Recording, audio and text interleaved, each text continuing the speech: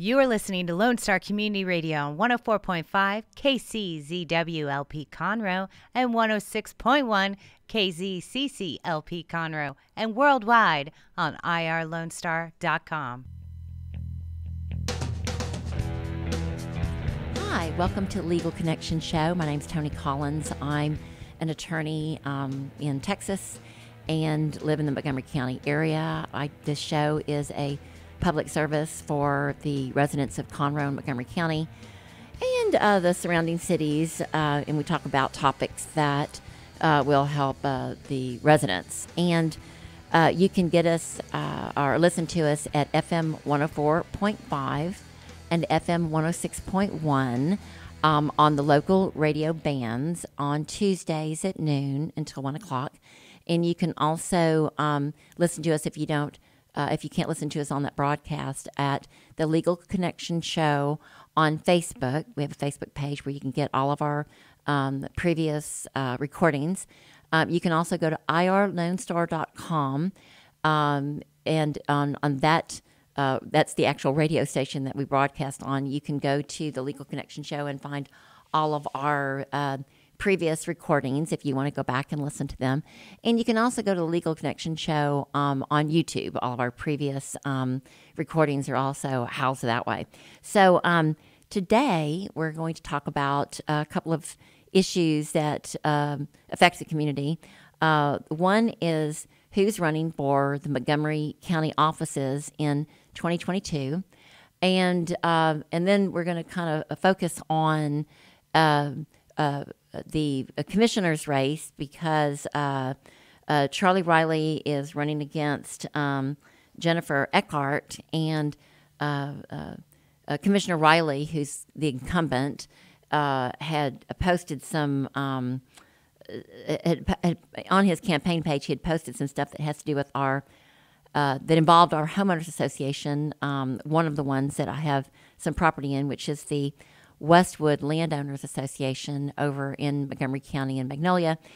And we're going to have a special guest, Diana, who is the treasurer of the Westwood Landowners Association, to go over some issues that affect drainage and some of the legal aspects of who's responsible and some opinions from Governor Abbott. And then we're going to discuss some of the legal cases that involve that same issue. All right, so to get into our show, who is running for Montgomery County offices in 2022? And that topic was, I keep seeing all these campaign posters everywhere, not even knowing that there's an election coming up, because typically that's in November. And I know there's primaries and what have you, but it made me look, because I know a lot of these people personally that are running. I didn't know they were running for office. And my husband told me, my beloved husband's like, you need to run for office. And this is not a good time for me to be running for anything because I'm getting ready to start my graduate program to get my master's in the architectural department at Texas A&M in land development, so I can start just one more career in my life. In addition to being an attorney and a real estate broker, I'm now going to learn how to be a developer. So I'm pretty excited about that, and that starts next week. But that's going to take a little bit off my plate. And I think once I finish that master's program, I'll be in a better position to run for office, because I'll know all the ins and outs and the permits required, and legally what kind of liability and responsibility the different developers and homeowners and what have you, everybody has. So that's just going to help me along, and I'll be better prepared to help the community. All right, so who's running for Montgomery County offices in 2022? And I'm reading this from the Impact newspaper, and that looks like it's produced in Montgomery County. So this goes on to say the deadline to file for candidacy in Texas elections ended December 13th, probably around the time that you saw all these election and campaign posters going up around the various areas. In Montgomery County, 22 candidates filed for county offices in the March 1st primary. So the primaries are March 1st. That's why you're seeing suddenly all of these billboards and campaign notices. And this is according to the Secretary of State. Of note, 3 candidates, including incumbent Mark Keogh filed for county judge. 2 candidates each, including incumbents Charley Riley and James Metz, filed for commissioner seats for precincts 2 and 4. The first day to apply for a ballot by mail will be January 1st, and the last day to apply will be February 1st.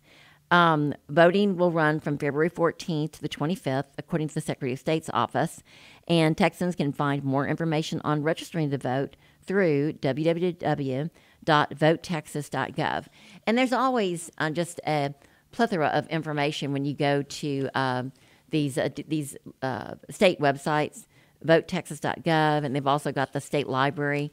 If you are not just listening and you actually sit down and Google something other than what's on Facebook and, the latest on what the cause of death was for, Bob Saget or, Betty White, or things that or who won the national championships for NCAA football, which, by the way, was Georgia, if you watched that game last night. And it was very exciting. And I was so excited to see Georgia just come through and finally get their, national championship, 40 years late when they've come so close and they worked so hard. And it was all like in the last 3 minutes.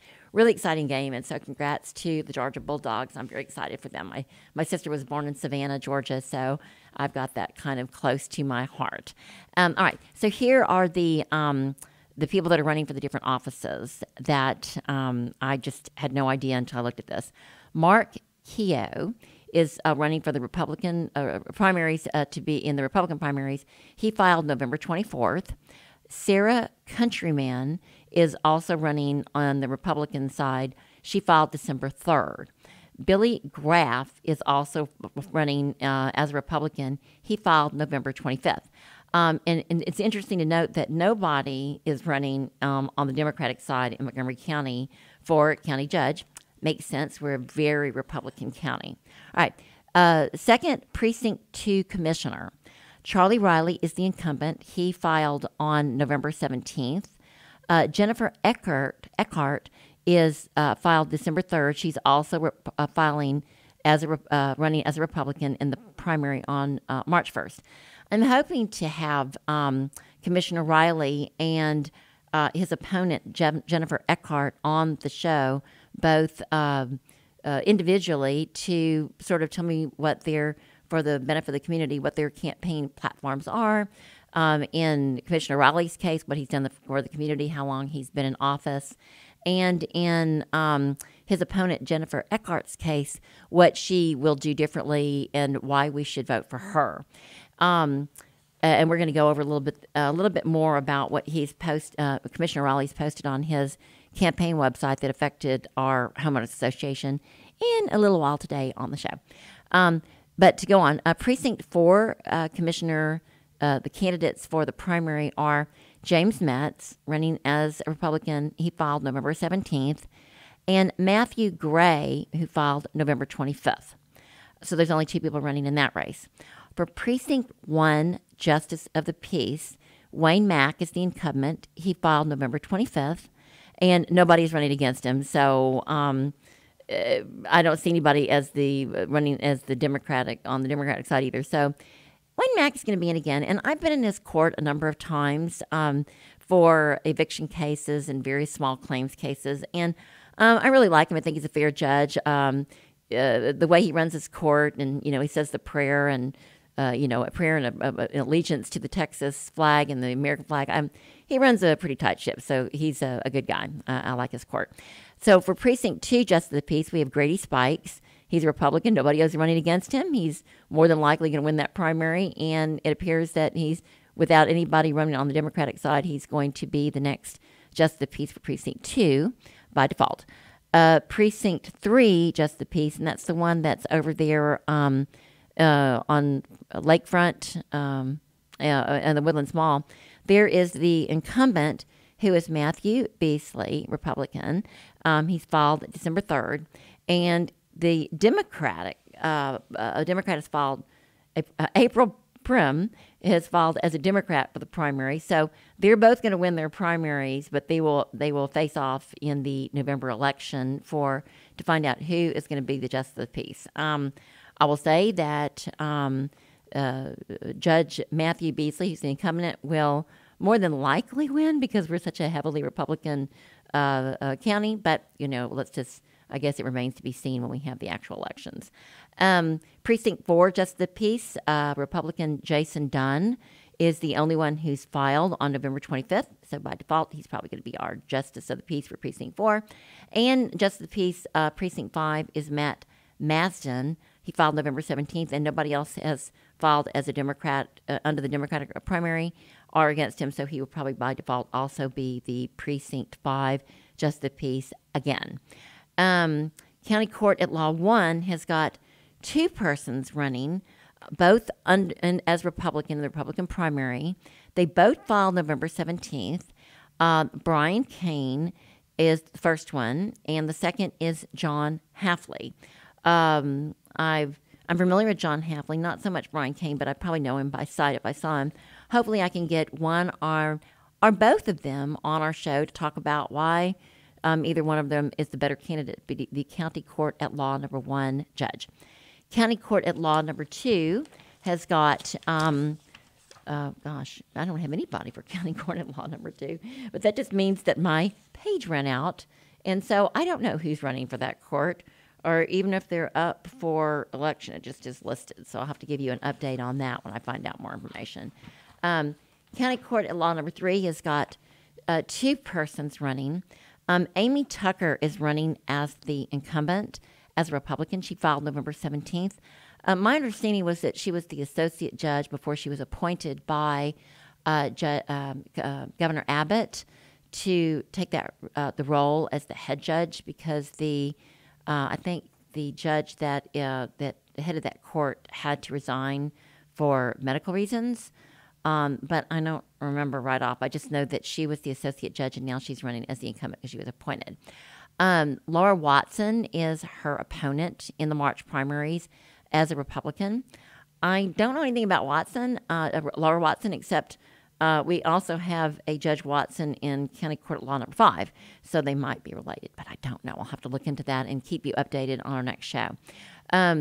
I'd love to have both of them on to talk about why either one of them is the better candidate for running for office to be our County Court at Law number 3 judge. And I do a lot of work in County Court at Law number 3, so that's an important court for me because they do probate and divorces. So critical that we get a good person as judge in that position.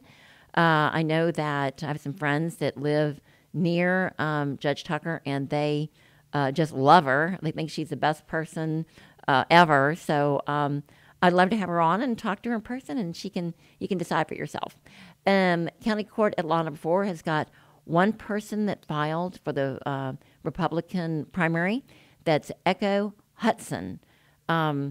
Without having a Democratic, anybody in the Democratic primary and anybody else or even an incumbent, it looks like Echo Hudson just by default is going to win.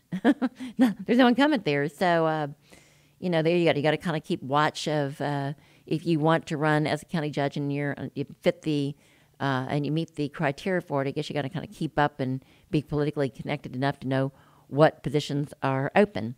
County Court at Law number 6, which I think that must be a new court because I've never been in County Court at Law number 6.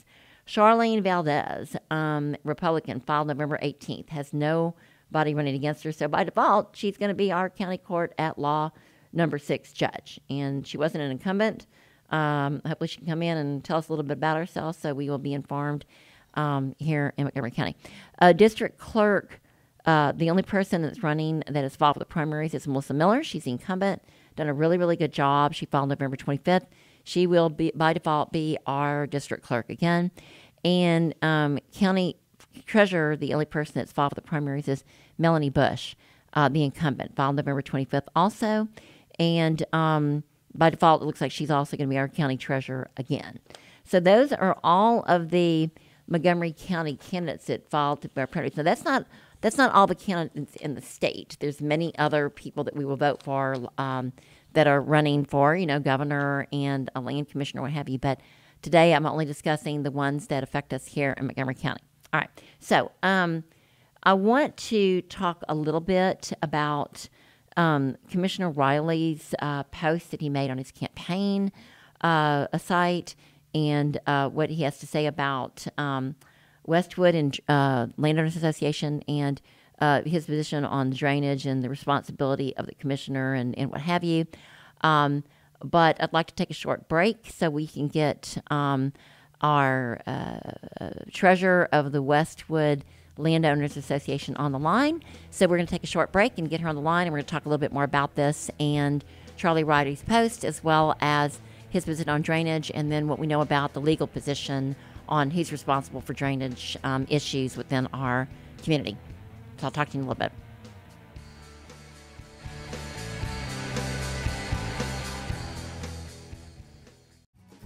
Listen in Mondays at noon to hear Conroe news from local nonprofits, businesses, upcoming events, Conroe Park events, news stories, and information that matters to you with your host, Margie Taylor of Taylorized PR. For more information about being a guest, visit irlonestar.com/Conroe Culture. God's Garage is a 501c3 that repairs and gives away cars for free to single moms, widows, and wives of deployed military. You can help God's Garage by donating a vehicle, volunteering your time, or by monetary donation. God's Garage is located at 2106 East Davis, Conroe. If you'd like to learn more about God's Garage, visit our website at godsgarage.org. Or you can contact us and we would be glad to come and make a presentation to your group. Hi, welcome back to the Legal Connection Show. We're talking about, we just got through talking about the campaign elections and who's running for the different primaries and what offices in Montgomery County a few minutes ago. And we're now going to talk about Commissioner Charley Riley, who's an incumbent running for, he's in the primary on March 1st.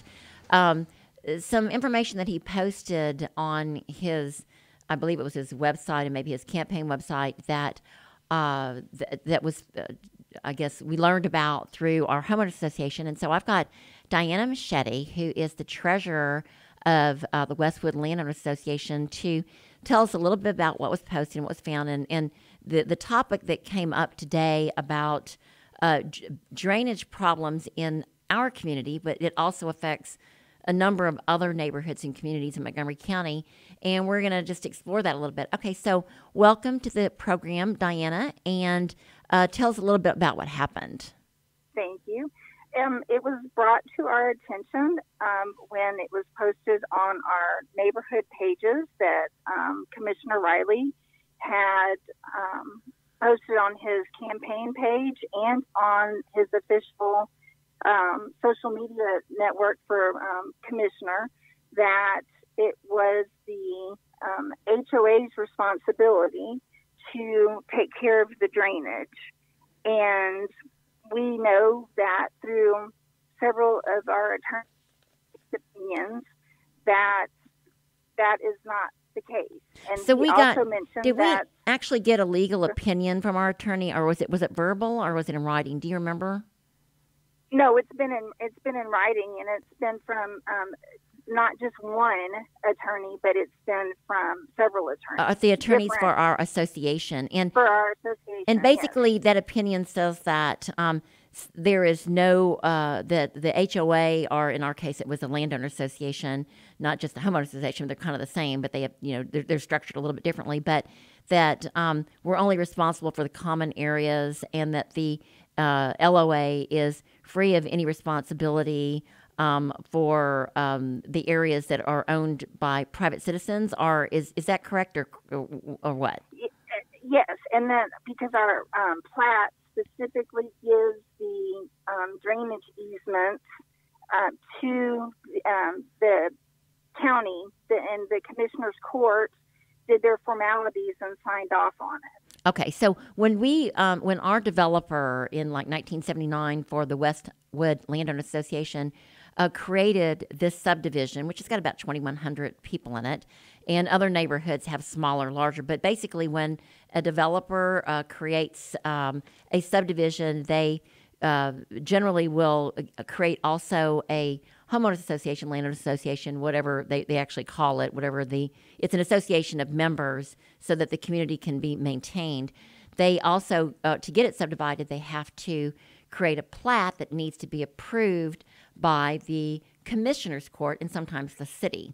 And in that plat, a lot of times what's actually designated on that plat will take precedent and then will determine what responsibilities and liabilities the homeowners association has. So you go not only to the documents, the governing documents that are created, but you look to the plat to determine whether the easements are owned, have been dedicated to the county, are still owned by the owner, or if they were actually given to the county. And so every situation may be different. But in the situation with Westwood, what you're saying is that the easements are still owned by the homeowners, but that the county has responsibility for those drainage easements to maintain them for Westwood. Is that correct?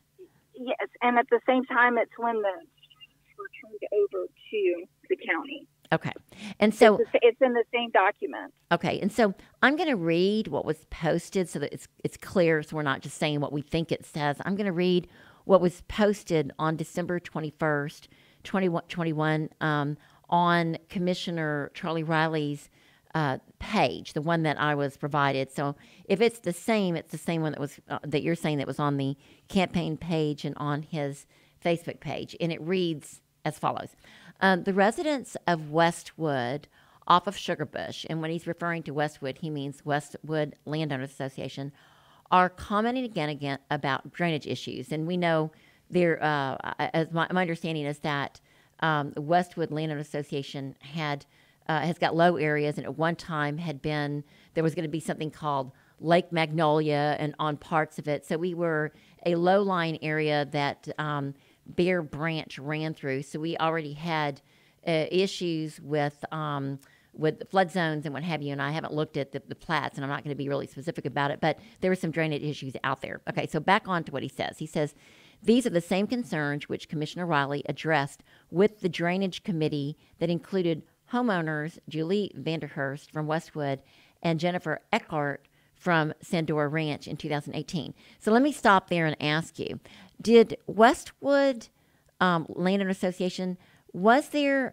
me ask you this. Were you a board member in 2018 for the Westwood Landowners Association? Honestly, I can't remember, but I believe I was. Okay. But then it was right after that. Okay. Do you know if there was a drainage committee, at least for Westwood at that time? There was a drainage committee, okay. And then there was an engineering report done, and he posted the survey of that engineering report and said that the county had done everything. Okay, but let me go back. When you say he posted it, did he post it December 21st, 2021, or did he post it and when you say he, are you talking about Commissioner Riley? Commissioner Riley posted that on his page. Okay, also. on December 21st, 2021, so very recently. Yes. So he posted, it looked like a plat of something that was created in 2018. Is that correct?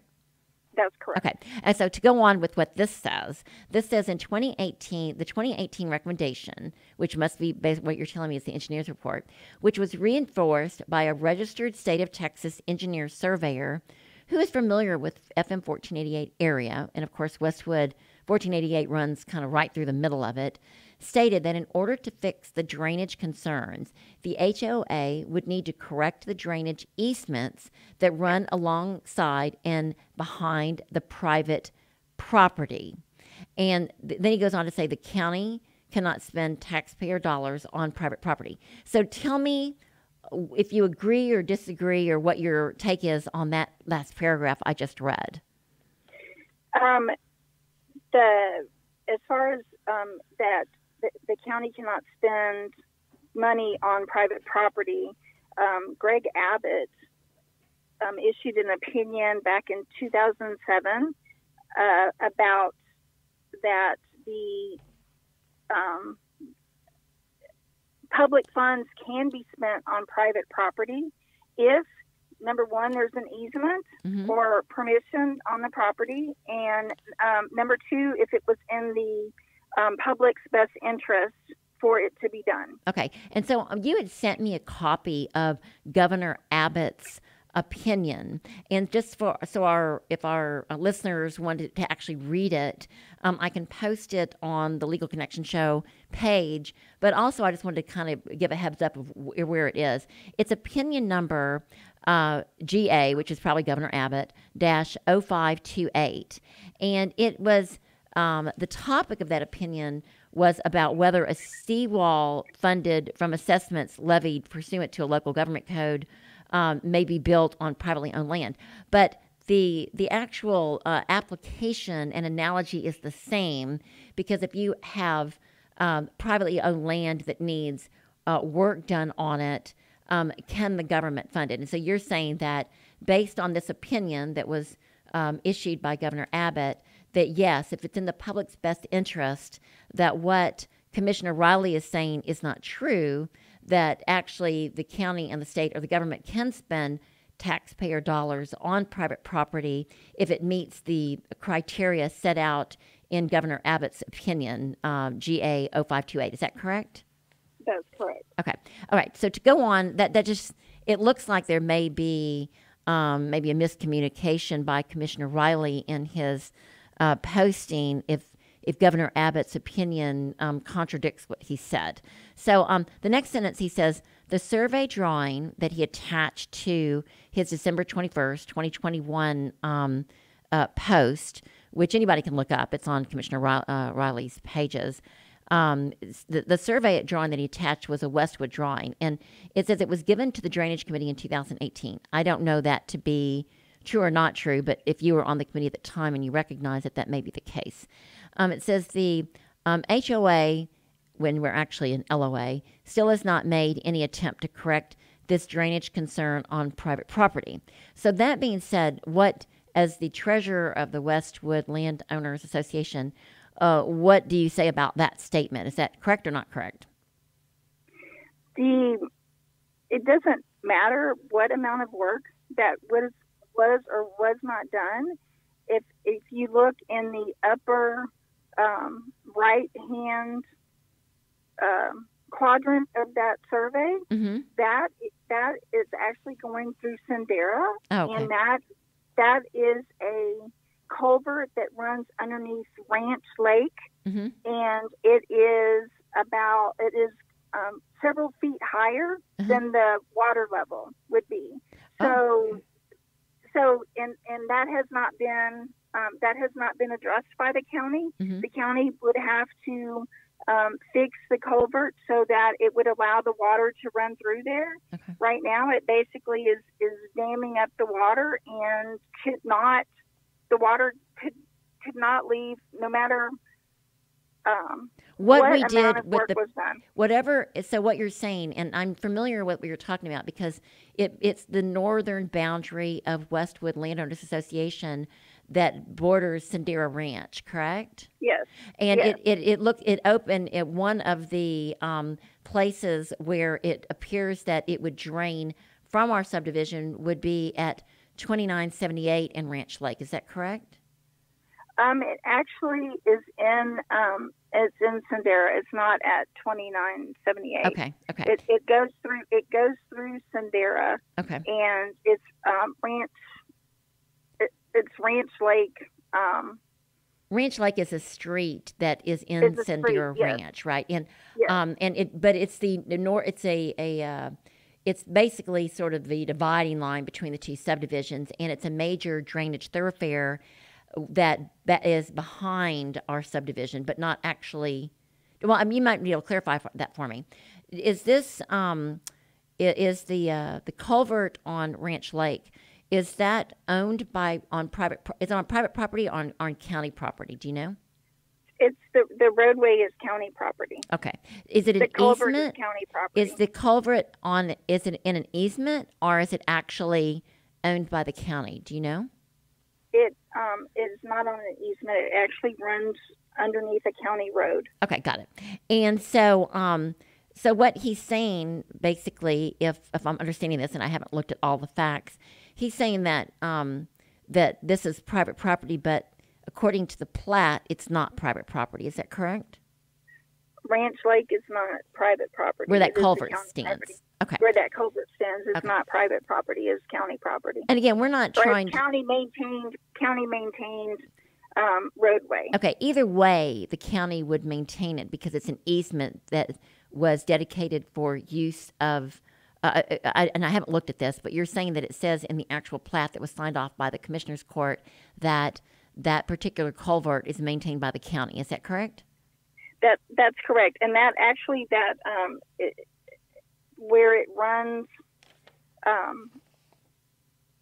in that upper right-hand quadrant, where it's a thin line running up there, that's the easement that goes through Sendera Ranch to that culvert. Okay, so I'm actually going to try to show our listeners this little plat. I'm not sure if it'll show or not, but this is the plat that's attached to the bottom of Commissioner Riley's email, and I don't know if you can make it large or not if you just want to go there, but you can see on this plat that there's a tiny little line that runs between the two subdivisions. This is Sendera Ranch to the north and Westwood Landowners Association to the south.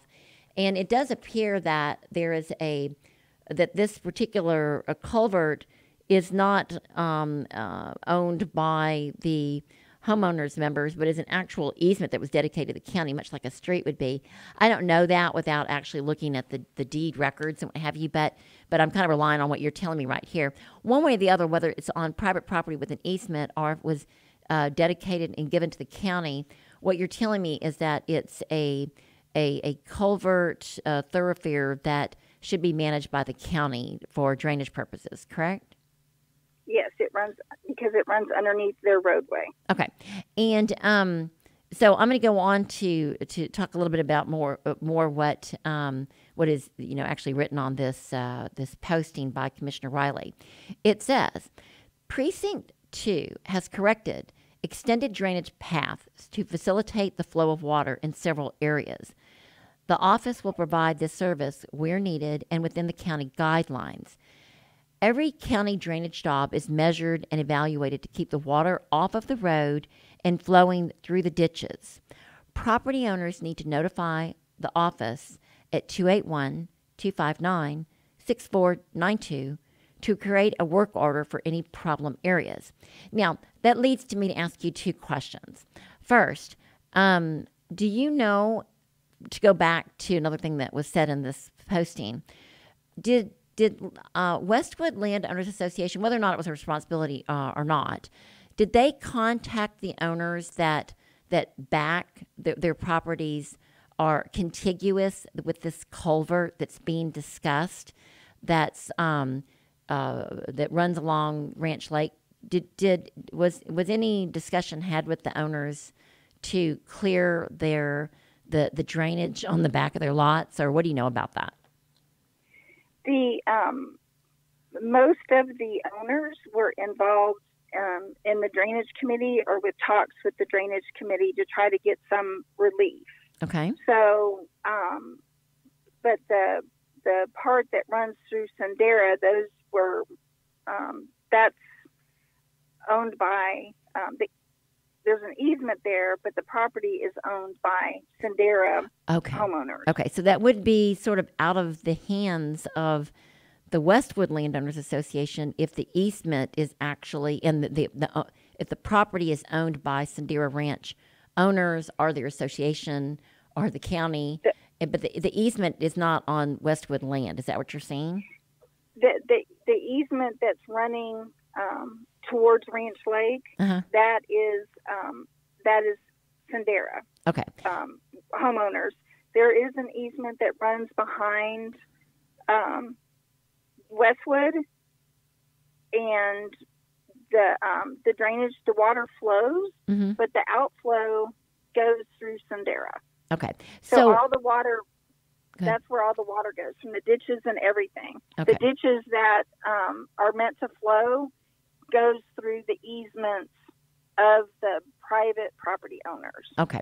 And so in order to, fact check this posting, really, and it seems to be geared toward Westwood because they talk about at the bottom, Westwood Services, really Sendera Ranch needs to be involved in this and discussed, not Westwood, if I'm reading this correctly. And even so, if it's an easement that the county's responsible for, this would be probably incorrect. Is that right? That is, yes, it Okay. is incorrect. Okay. Since the water cannot flow, we have no outflow because it's stuck at Ranch Lake. Okay. And it's stuck at that culvert. Okay. And it's the culvert on county property, Sandera Ranch property or easement, or Westwood Landowners Association, Westwood easement. Without looking, I'm relying upon you because I don't have that map in front of me. The culvert runs under Ranch Lake, which is a road maintained by the county. Okay. So, all right. So it looks like we'll have to have, hopefully we'll get Commissioner Riley in here to be on the show to talk about this, or maybe he can respond or maybe correct this post if that's the case. Either respond to clarify or correct. All right. So the next thing this says, the next paragraph says, Commissioner Riley's office is very aware of repeat concerns in some neighborhoods. Recommendations are provided to the property owners to address any issues that end up being a private property responsibility. But as we discussed, this doesn't appear to be a private property responsibility because if the easement was dedicated or if the property was dedicated to the county, it's a county easement. It would not be. It would take it out of the private property issue and put it into public. Or if we have to, looking at it from a different perspective, if it's private property with an easement running on it, then we would go to Governor Abbott's opinion. And if it was in the best interest to protect the public, then it would still be a government-funded responsibility to come clean out the culvert so the water could flow. Does that sound like, does that, I guess, comport with your understanding of what's going on here? That's correct. Okay. The next thing that he has posted is, it is up to the property owners / HOA to complete the work on their end before positive results can be seen after the county has performed its responsibility to the taxpayer. So let me stop there. Do you know if Commissioner Riley has done any work on that particular easement that runs along Ranch Lake that he's discussing?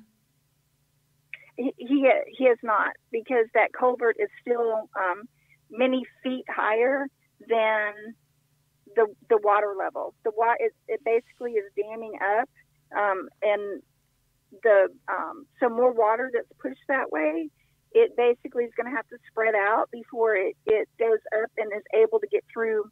So it needs a bigger swale, culvert. but it needs to be lower so the water can flow. Let me ask you this. Yes.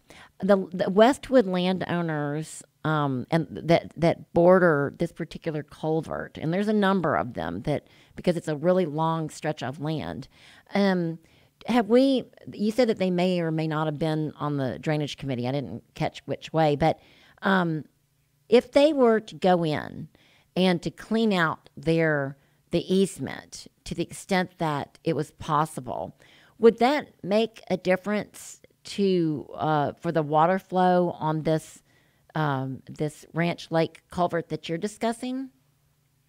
No, because the water would still have to rise up and through the culvert, and water doesn't jump up and to get through. So the the water could not flow to the culvert, even if all of the ditches were cleaned out by the homeowners and they got a backhoe in their backyard. Is that what you're saying? Yes, that is correct. Okay. And so basically the homeowners have done, even if they were to do everything within their power to I guess, quote, perform their responsibility, it would still be up to the county to come in and do some work so that the drainage would flow properly. Is that correct? That's correct. The culvert has to be lowered, or they have to figure some kind of way to get the water to move up and through the culvert. Okay. Since it is so much higher. Okay. Now, Commissioner Riley references a engineer and survey plan. He says 2018 recommendation stated that in order to fix the drainage concerns, the HOA would need to correct the drainage easements. Do we have a copy of that that recommendation because I've never seen it, and that's completely contrary to what you're saying. Yes, but it also said that culvert had to be lowered. Okay, or so something had to be done with that culvert in order for the outflow. For it to actually, in order for the water to make it to the other side of the culvert, okay, it would have to be lowered. Okay, and so I'm going to ask you, and I know it's a lot of work. You've got so many things on your plate right now, and you're just, a volunteer board member for the Westwood Landowner Association. But I'd like to post that report, that engineering survey that says that, or at the very least get my hands on it so I can go over it in detail with Commissioner Riley, either through a written correspondence or him on the show. Can we get our hands on that so I can talk about it on the next show? Yes. Okay, good. So on our next show, we'll be able to, at a minimum, discuss this survey and determine whether or not what Commissioner Raleigh is saying is true, or maybe he can clarify his statements on this posting. Okay, so it goes on to say at the end of this posting a lot about Westwood subdivision, which is kind of confusing because it sounds like the problem is one that is a county issue as well as Sandera Ranch. And this goes on to say that Jennifer Eckhart was a part of the Drainage Committee on Sandera Ranch, and she also happens to be running against Commissioner Riley for the commissioner's position. So I'm sure she's going to have something to say about it. Hopefully we can get her on the show. But this is what it says about, it goes on to say at the very end of this post. It says, service request by department since 2017, 655 total service requests. Then it goes to say the Drainage Department had 421 service requests, culvert sets, erosion, ditching, and cross pipes. Road and bridge, 62 service requests. So this is over a 5-year period. So that would be about, divided by 5, looks like about maybe 12 a year. Right-of-way, 45 service requests, mowing, trimming, tree removal. Sign department, 32 requests. Dead animal, that's kind of weird that he kind of throws that in there. 95 service requests. And then it goes on to say the number of requests do not include regular maintenance, only residents' calls. So looking at this total, what can you tell me about, what do you know living in, having your residence in Westwood Landowner Association? Does this sort of accurately reflect what you know, or I don't know anything about this? Tell me what your position is. So each service request, if a new house is put in, then they have to have a culvert, and that's considered a service request. Okay, and we've had at least 400, Yeah, we've had quite a few, new houses put in. If they have a second driveway put in, that's also a service request. If somebody needs their ditch dug, and while the ditches are the responsibility of the county, the county will not dig out the ditches to maintain water flow. So if one resident calls and has their ditch dug, requests for their ditch to be dug, if their neighbor does not call also, that ditch doesn't get dug. That means the neighbor that had their ditch dug is now got to get to take a lot of water in because it has nowhere to go. It's going to take a lot of, it's going to take water in. Okay. Right. So, and then we've also had complaints of where the homeowner has called and requested their ditch to be dug and were fixed because they've had standing water in it for 6 months at a time, causing mosquito issues and, all sorts of issues because we are on aerobic septic systems or in that, if it floods, it's a public hazard. Yes, it's health hazard. It's a public hazard. Right. Yes. Let me ask you this: oh gosh, I lost my train of thought while you were telling me about that. Would the county have we asked as a homeowner association? Has Westwood Landowner Association asked the county to come in and dig the ditches uniformly so that it's back to the level that it was at the time that the subdivision was created? Because it seemed that if the homeowners association, although it's not their responsibility, went in and said, "Can you please come in and put the ditches that are on the county easements are the county responsibility back to the level that they were, to get the silt down and, to get everything level. Have we asked the county to come in and do that? And what was the result if we did?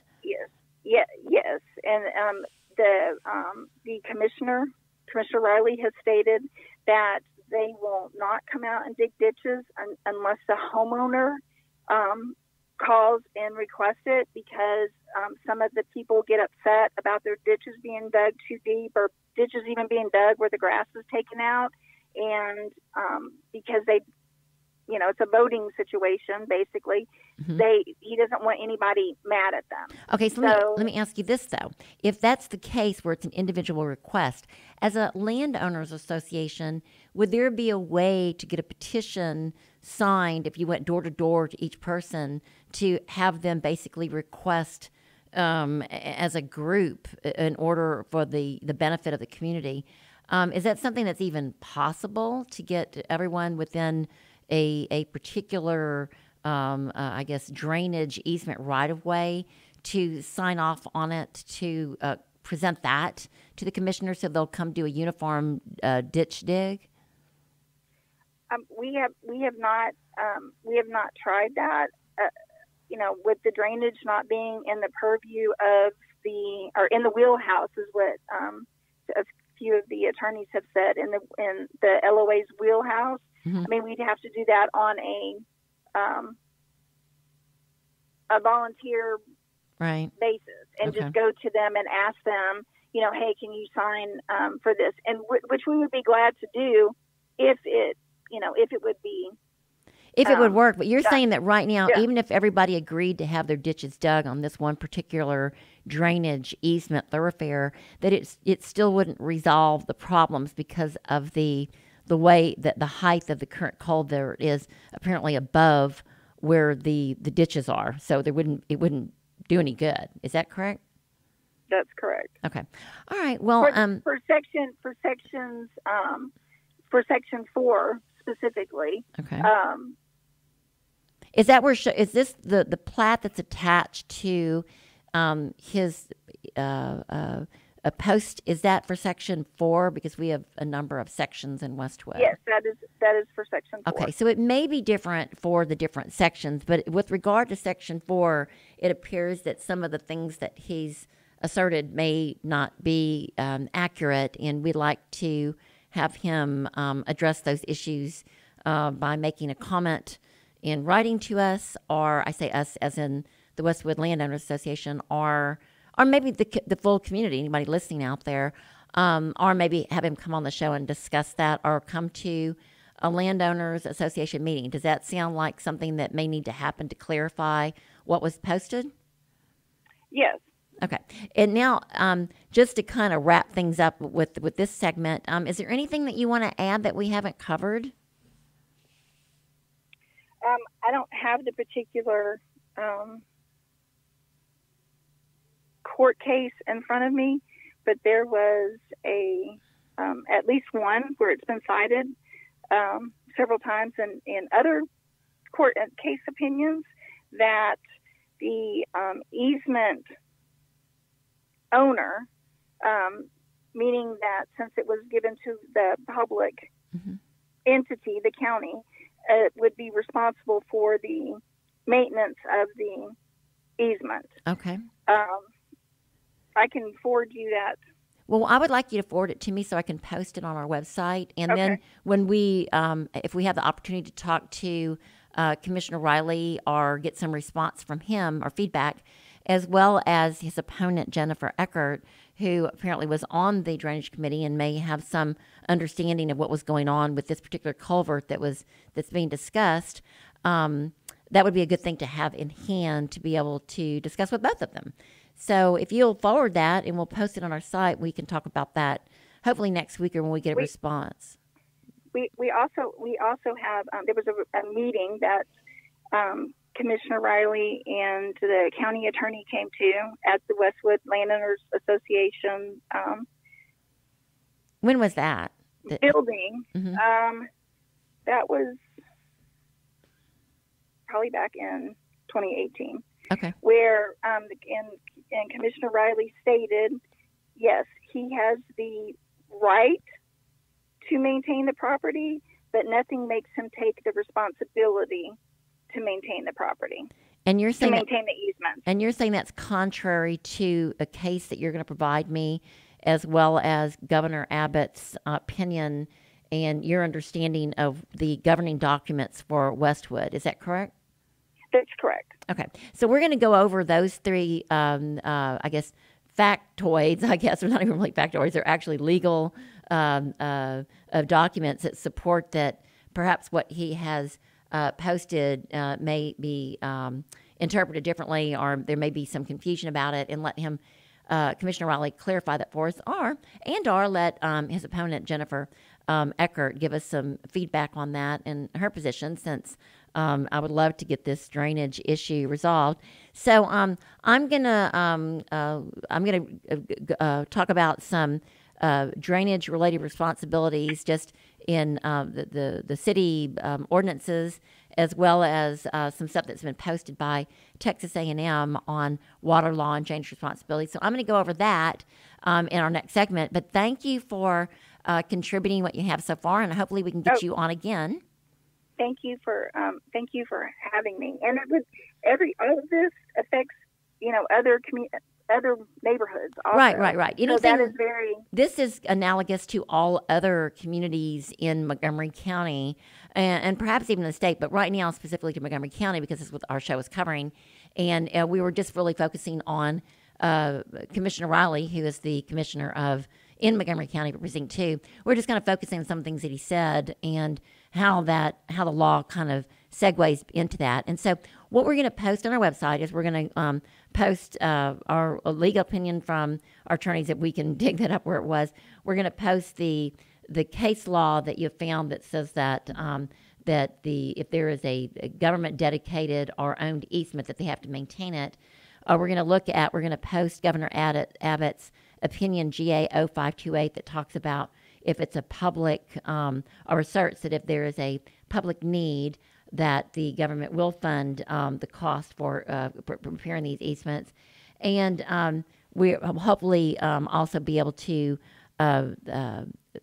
get both Commissioner Riley and his opponent in to give us some of their information on this issue, and so we can clarify it for everybody in other communities as well.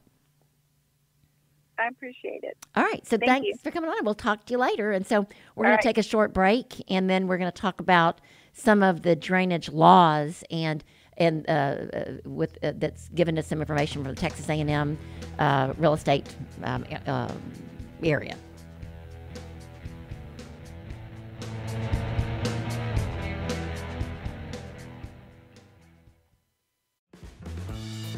Lone Star Boxer Rescue is a nonprofit organization serving Montgomery County and surrounding areas, dedicated to the health and well-being of the boxer breed. Lone Star Boxer Rescue is run and managed 100% by volunteers since 1999. Our main objective is to rescue, rehabilitate, and rehome boxers that come to us from many sources, including local animal shelters, owner surrenders, and strays. For more information about Lone Star Boxer Rescue, visit our website at lsbr.org.